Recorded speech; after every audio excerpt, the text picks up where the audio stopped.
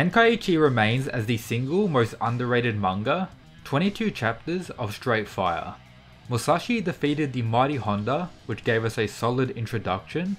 Following that, the real plot was introduced, with a next level clash having Fuma claim victory, but at a high cost. A stomp occurred next with a monster's introduction, and now the fourth fight is over as well. And let me tell you, peak has been provided once again. Hino, the resident sumo boy, versus Kamiizumi, the super old sword saint, will be the topic of today's video. But first, round 5 is going to be Sasaki Kojiro vs Hanzo. Of course, I'm very excited for this. My current prediction is of course on Sasaki claiming victory. He has his mysterious aspect with Musashi already, and one of the two fighters with a mask, so perhaps I have some bias potentially. Comment down below your prediction, subscribe for more fighting manga content, and of course spread the goodness of this amazing manga. Let's get into it.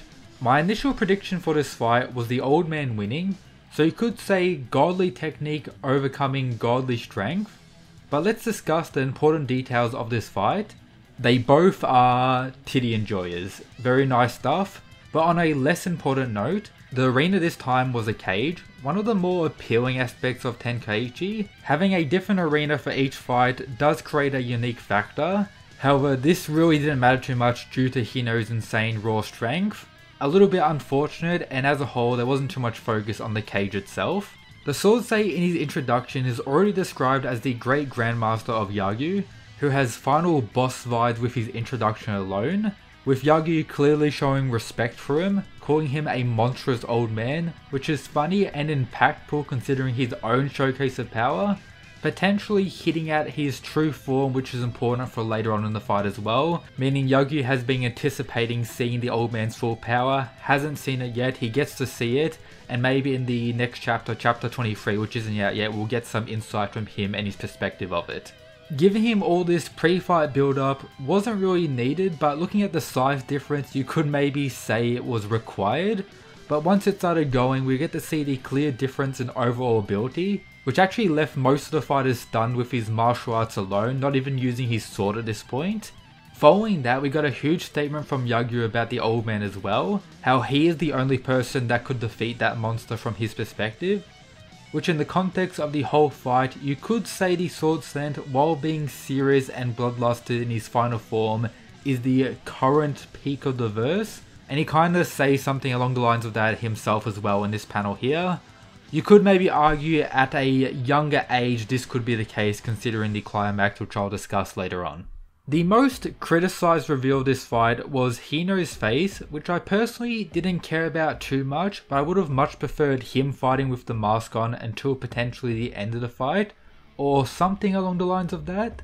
Just unexpected and somewhat immersion breaking with his face just looking goofy at times.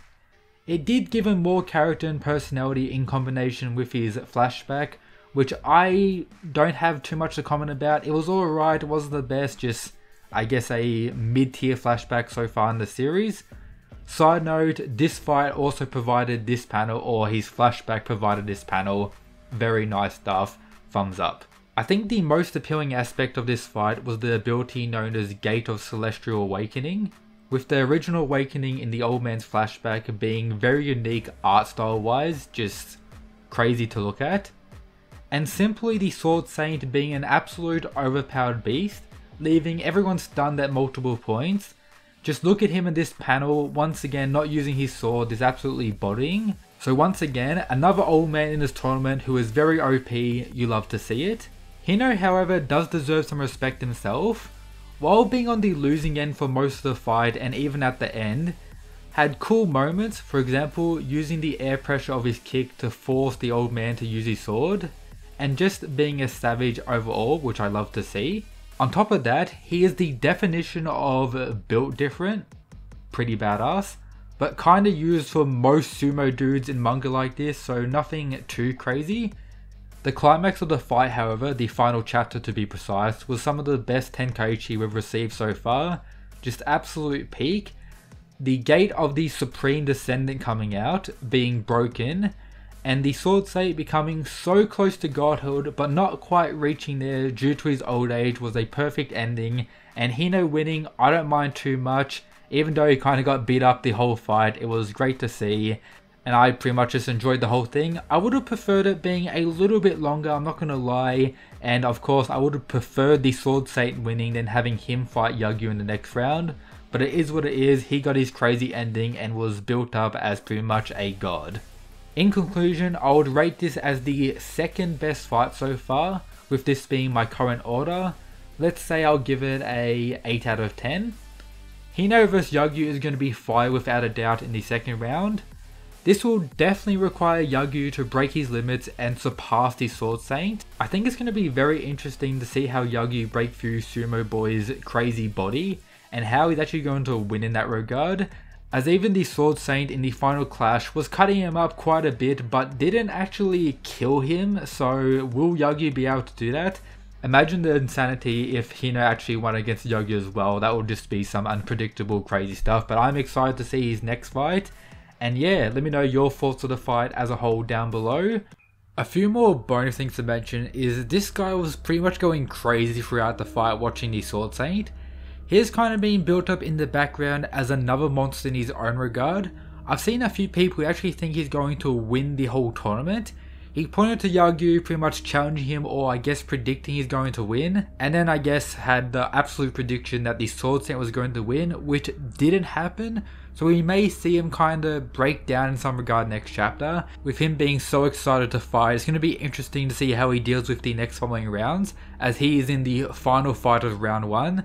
So we could even see him kill another character, whether that be another fighter or just someone who's with one of the other fighters, in between like the breaks of the fights, like one night or something like that. I wouldn't be surprised. My man is kinda losing it a little bit based on his various reactions and little comments we got throughout the fight. So watch out about this guy.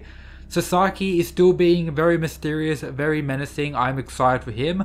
I hope his mask doesn't actually come off in his fight against Hanzo when he wins. Of course I want it to be a good fight, but I just hope his mask stays on until maybe later on in the series. And yeah, I'm enjoying Tenkaichi. And most importantly, don't forget that this beast here is going to win the whole tournament. Just look at his reactions compared to the various other characters throughout this fight itself. Speaks volumes. I talked about this in my video a few months ago talking about the last fight. I'm still on his train and he's going to win. You heard it here first. Just as a reminder, I'm not going to be making chapter review or dedicated chapter videos on Tenkaichi. I'm just going to wait for a whole fight to come out and then I'm going to make my dedicated video like this and what I did previously. So stay tuned for that. Subscribe if you're a fan of Tenkaichi. If you need chapter links or just want to talk more about it, consider joining the Discord. Trying to build up Tenkaichi as much as possible, so spread the word as I mentioned before. Subscribe, check out all the other stuff in the description if you want, and of course shout out to the Mad Lads who support the channel via the Patreon. But this has been Mysterious Weeb. That's it guys, peace.